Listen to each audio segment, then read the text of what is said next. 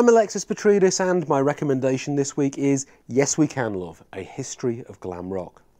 If you type the words glam compilation into Amazon, you get 2 pages worth of results. So why am I suggesting yet another one to you?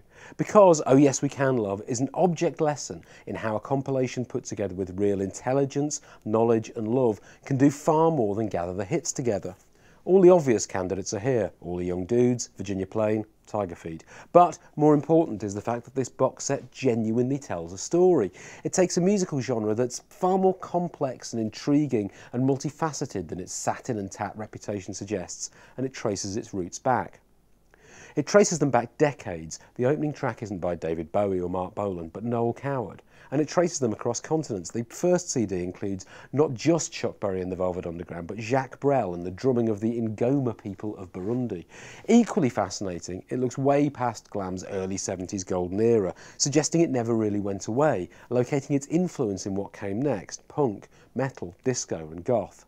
If any compilation this year features a more bizarre lineup of artists than those included on CD4, which variously features the Ramones, Ultravox, Judas Priest, Boney M and Bauhaus, I'd like to hear it.